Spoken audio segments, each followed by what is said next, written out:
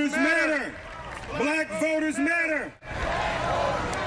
Cliff Albright and his organization Black Voters Matter helped turn out the vote for Biden in 2020. Remember that the Black vote was instrumental all across this country. What you see is that Black voters still overwhelmingly are supportive of President Biden, although quite obviously that support has been going up and down and decreasing in some ways. And there's lots of reasons for that. He's right.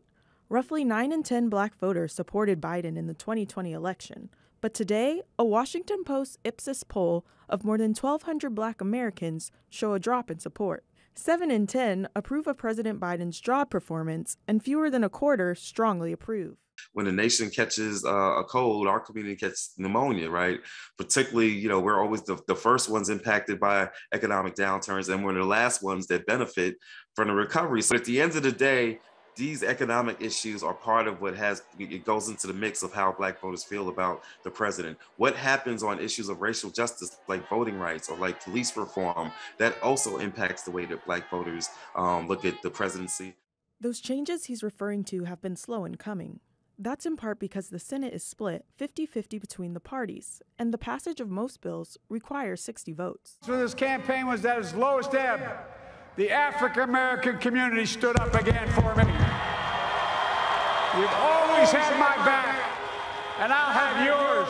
Ahead of the midterms, Biden will need to convince voters to turn out for him and his party amid stalled bills important for Black America.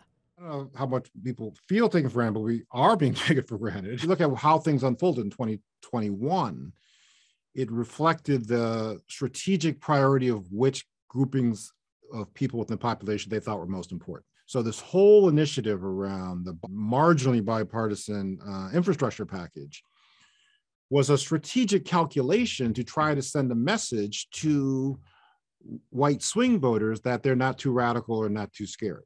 Whereas at the same time, you have a fusillade of attacks on people of color in all of these key states, Georgia, Texas, Arizona, Florida. And there's a very tepid response from the administration and from progressives. I do think that there is a weird dynamic between the voting base that Joe Biden had, which is largely Black women and young people, and that he was able to catalyze such a historic turnout for his election, and how that comes along with just such a historic disappointment. Jamie Harrison, the chair of the Democratic National Committee, said the Biden administration has taken a number of steps to improve the quality of life for Black people. This election is about a choice.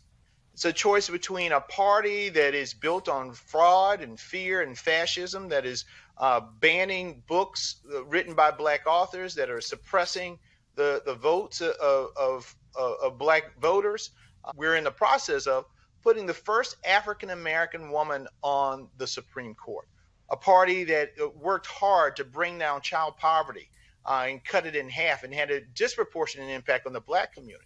And so you have a party that actually gives a damn about Black communities and is working hard in order to make the lives of the folks in those communities better each and every day.